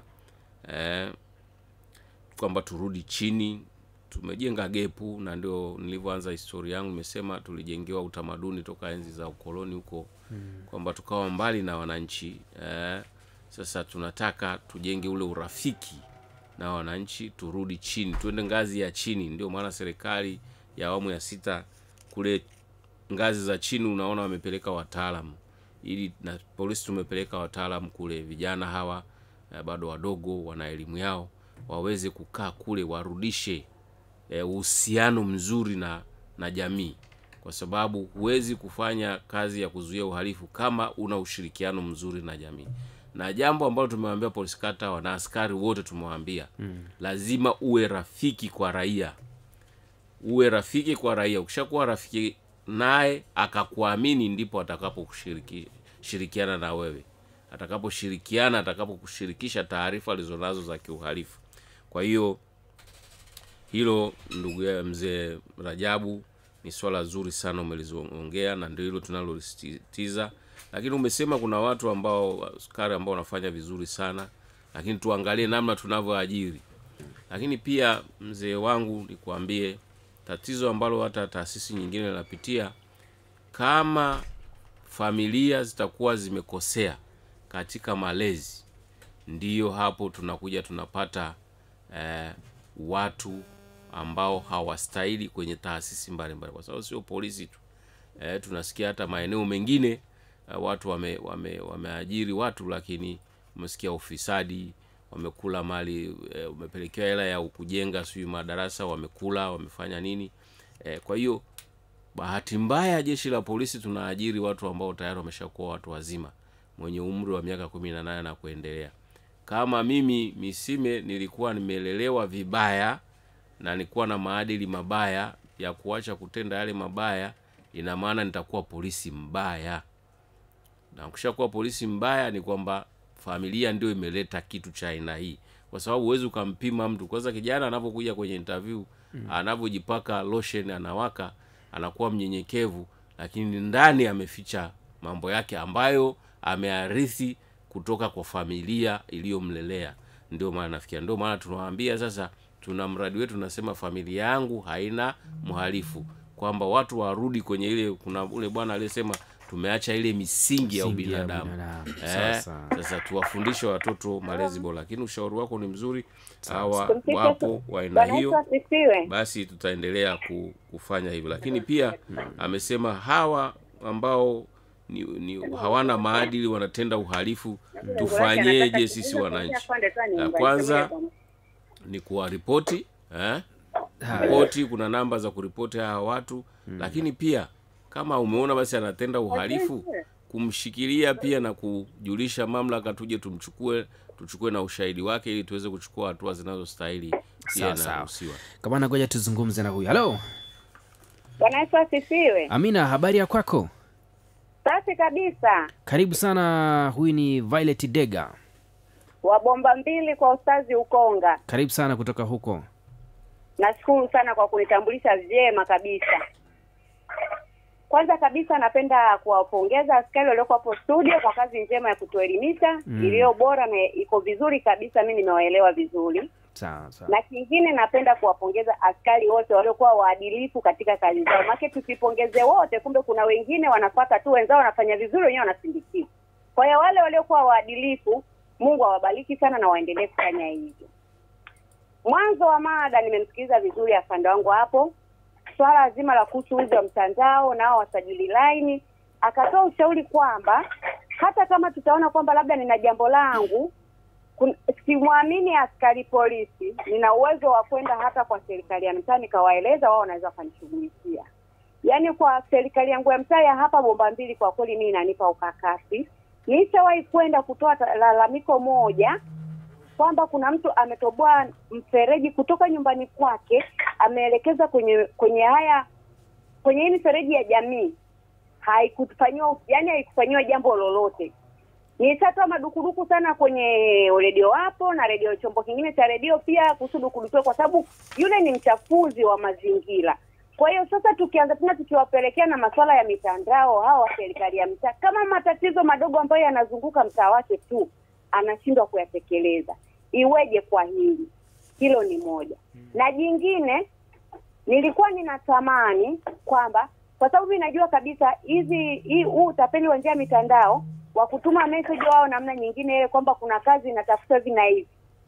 Mimi nishaye kufuatilia, yani unakuta kuna mtandao mmoja ndio wanatumia sana message, yani kutumia huo mtandao.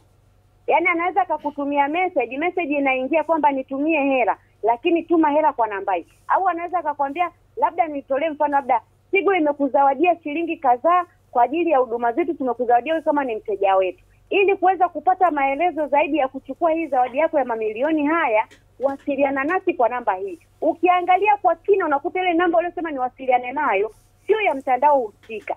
Kwa hiyo sasa kuna namna moja nyingine, kama hizi message huwa zinafika kwa ufasaha polisi, ni kwa nini ule mtandao unaoonekana kwamba mtandao wao ndio unatumika sana kwa uhalifu, ni kwa nini usiweze kuwajibishwa moja kwa moja, yani mtandao wenyewe kama wenyewe? Maana unakuta wakati mwingine unakuta ni mtandao mmoja ndio unakuta tumia namba hii. Kwa hiyo maana kama ni mtandao mmoja ndio unabezi sana wa matapeli kuutumia, maana yake kuna sehemu wameachia mwanya, labda kwenye namna ya usajili au wana connection na hao majambazi kwamba tupeni fursa hii tuweze kufanya hivi. Alafu kasi, unajua kutapeliwa kwa mtandao, kuna wengine wanafuatilia mpaka wanapata kiao, lakini kuna wengine anasema asante nimetapeliwa na mshukuru Mungu. Kwa hiyo unakuta sasa kuna namna moja sasa ningeomba jeshi la polisi liweze kufuatilia yale malalamiko ambayo yanakwenda pale, waangalie ni mtandao gani unaokuwa unatumia sana message kwa njia ya utapeli. Baada ya hapo wakigundua kwamba ni mtandao wa aina fulani, basi moja kwa moja ule mtandao moja kwa moja, yani kama ni Tigo kama ni Boda, yani iwajibishwe kwanza yenyewe kama yenyewe. Ninaamini tukienda hivyo, kama wana mawakala wao wamewatuma huko ambao labda ndio wamesomea, manake sasa hivi mambo watu wa IT wamekuwa ni wengi sana wanaojua kucheza na mitandao. Kwa hiyo kama wamewasambaza huku kwa manufaa yao binafsi na manufaa ya watu wengine ambao wanawafahamu, wakipewa adhabu kali, ninaamini itapungua. Na swala lingine, huwa napata shida sana kwenye serikali zetu za mitaa za sasa hivi, wanakuwa wamewekwa sijui hawajui majukumu yao. Wiki iliyopita Jumatano kama ya leo, kuna chombo moja cha redio kilikuwa kina mjadala juu ya kukomesha ajali za barabarani. Nilipata line na mshukuru Mungu nikachangia kwamba kuna baadhi ya madereva ni mapuuza. Na hasa hii barabara letu la Bomba Mbili, huku si madereva wa daladala, si madereva wa bodaboda, ni wanakimbiza wanakuwa kama wako kwenye mashindano. Nimetoka kuongea ile siku na nikasema bodaboda hawazingatii zebra, hawazingatii nini. Nimetoka kuongea siku ya Jumatano, Alhamisi mtu kaingia kwenye, yani bodaboda akatoka alikotoka akakutana na daladala, anataka kuikopa ya upande wa kushoto, kaingia kulia akakutana na daladala uso kwa uso. Kaigonga, alivyodondoka chini akaingia vunguni. Alafu daladala haina brake. Kwa hiyo manake alivyoigonga akatua chini, manake sasa lile halina breki mpaka litafute breki ambayo anajua yeye, kwa manake likampitia kifuani. Na haya madaladala yetu yasiokuwa na mabreki na nini, unakuta hata vioo kati wa mvua vioo hayana. Yamepaki pale Mombasa, na pale Mombasa pana kituo kikubwa sana. Sasa wanaanzije kuiruhusu gari ambayo haina breki?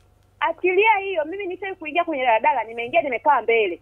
Kukaa mbele pale nikagusa kile kirungu sijui kinaitweje. Gari ikaanza kuondoka yenyewe, haina dereva, inakwenda. Yaani ndo safari hapo tunaondoka. Nikabidi tujipige, jamani gari inaondoka. Aliyepo mbele yangu kidogo mwenyewe na utaalamu pale mbele, kabidi sasa akimbia kashike zile breki za kukanyaga kwa miguu yake, akakandamiza kwa mikono. Na dereva akaja sasa ndo akaingia. Nikasema sasa hii Mungu wangu, singekuepo huyu kaka huku mbele, mimi Violet leo ingekuja. Si tungeligonga lihaisi la mbele, tungeingia kwenye mtaro, yangekuwa majanga mengine. Na hapo trafiki wangekuja waanze kusema sasa wewe ndio umemgonga huyu, lipa faini ifanye hivi. Wakati muda wote wamekaa pale, wanaitana wisi, wanaitana shangazi, lakini kuna vitu hawafuatilii. Mwanzo nilipazaga sauti wakabadilisha. Saizi na wale nao waliokuwepo na changani kipita tena na wenyewe wameshakuwa machangazi, wamekuwa mawisi. Sasa kitu kama hicho kilitokea pale, gari linaseleka lina dereva, trafiki kakaa pembeni, alafu kaendelea kupiga story na madereva. Sasa sisi haya badukuduku ambayo tupeleke wapi ambako kutakuwa ni salama zaidi? Kwa hiyo tunapata ukakasi wakati mwingine kwamba yawezekana hata hizi ripoti za wezi wa mitandaoni zinafika vituo. Sawa, tunashukuru sana Violet. Amina. Hai, shukrani sana. Muda wetu pia umekibia sana. Sana Violet Dega kutoka huko Bombabili Ukonga. Kabana Bisebe, karibu tena. Asante sana na mshukuru Violet, ameongea kwa kirefu. Kwanza huyo anayetirisha maji machafu, sijui kuna watu wanaitwa mabibi afya, watu wa afya, sijui kama washawaona. Wape taarifa. Na miongoni mwa vitu ambavyo tumesema polisi kata watafanya na kushirikiana na wataalamu wengine ni kujadiliana kero kama hizi zinazofikishwa na wananchi. Kwa hiyo unaposema tuyapeleke wapi, tumeshakuletea ufumbuzi, na tunakushukuru uendelee kupaza sauti, usikae kimya, kwa sababu tatizo kubwa ambalo tunalo baadhi yetu ni kukaa kimya. Tunaona mambo hatusemi, lakini tunasemea pembeni. Kwa hiyo hata mimi nitaelekeza kamanda wa kipolisi Ilala Magligimba aje afuatilie ile eneo ambalo linatirishwa maji, ili awaambie hao wanaostahili, na pia na mwenye halmashauri ya Ilala wenye eneo hilo. Nafikiri kuna wafanyakazi wanaosikiliza, waeleze mkurugenzi wafuatilie ile eneo, kwa sababu kama mtu unarudia hilo alifanyia kazi, kwa kweli ndio maana mwananchi anafikia mahali tuende wapi. Lakini lingine ametoa ushauri kwetu ni cha kufanya, hasa hapo Mombasa. Anasema madaladala yanapaki hapo mabovu, yanasereka, bodaboda anakimbia ovyo. Ulipiga paza sauti wakafanyia kazi. Nitalifikisha kwa mkuu wa huyo kamanda wa kanda maalum, lakini pia kamanda mkuu wa kipolisi Ilala walifanyie kazi hayo. Lakini wananchi pia, wewe unaona daladala ni libovu, usipande, kwa sababu wewe ndiwe utakaye kufa, utakayeumia. Usipande hilo daladala, likwepe, na ukishakwepa namna hiyo watabadilisha, waletee daladala nzuri. Tatizo letu na sisi tumekuwa na ile tabia ya kupeleka lawama kama wazazi wetu wa kwanza waliofanya. Eva anaulizwa hivi, anasema nyoka alinidanganya. Adamu anaulizwa mwanamke alinidanganya. Sasa hiyo dhambi tunaiendeleza, tuachane nayo. Na wewe mwenyewe uchukue hatua kwamba huyu gari yake ni bovu, sio mpaka trafiki achukue hatua. Tuchukue hatua sisi kwa kuikataa hii daladala, tusiipande. Tufanye hivyo. Lakini pia hao trafiki wanaitana wifi shangazi, hebu tuwajue hao, kwa sababu sisi hatujawaambia wakaitani shangazi wifi huko, wakasimamie sheria. Na hilo tutalifuatilia, dada yangu Violet, tutalifanyia kazi. Usichoke kupaza sauti, tuambie wahamasishe na wananchi wengine waseme ule ukweli ili tuweze kuchukua hatua. Na haya ulioniwasilishia mpaka daladala inasereka, mtu anashika breki alafu mtu anaitana shangazi, tungemjua huyo askari kwa kweli. Tunajua nini namna kumshughulikia tunajua.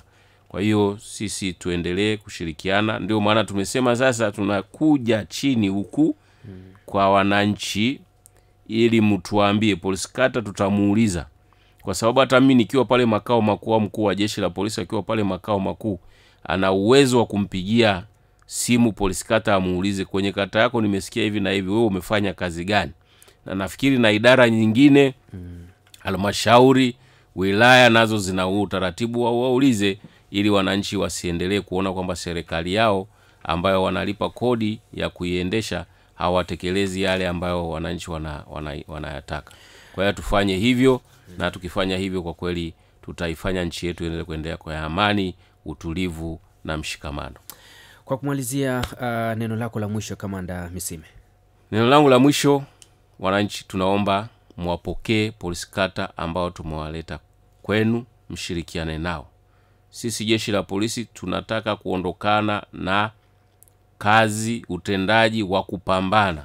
Tunataka tuendeleze utaratibu wa kuishirikisha jamii katika kubaini, kuzuia na kupambana uhalifu. Na niwaambie, uhalifu unaanza kuzuiliwa kuanzia ngazi ya familia.